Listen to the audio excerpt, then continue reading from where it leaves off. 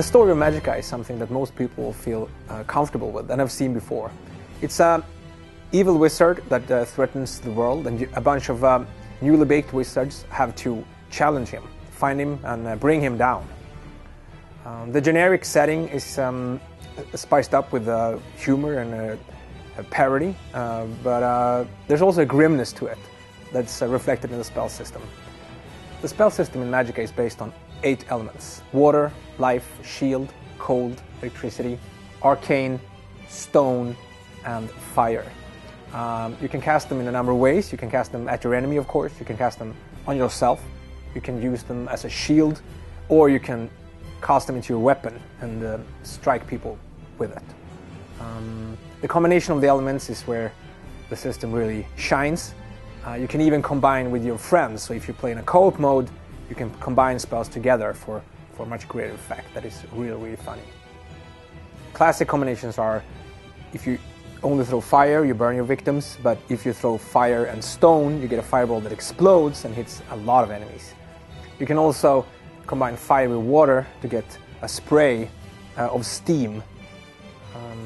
And if you make your enemy wet with using water, you can throw lightning out on them and you do extra damage.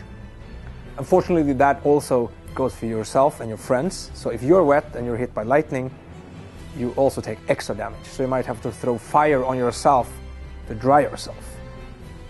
There are many possible combinations, and as you explore the game, you will find new ones that are more effective or less effective against certain enemies. Friendly fire is a big part of Magicka. You cannot turn it off. It makes for interesting gameplay, tactics. You have to avoid hitting your friends at least too hard, if it happens, or actually when it happens. If you set them on fire, you can douse the fire with water.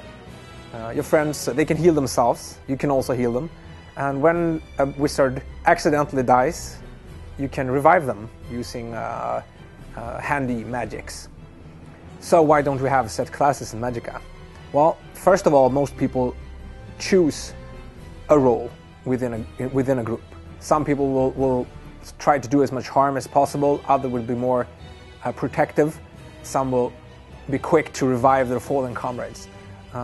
Part of why we chose not to have classes is that we want people to be able to choose on the fly what role they should assume.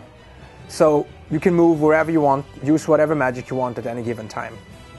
The reason for that wizard can't swim is, first of all, I thought everybody knew this.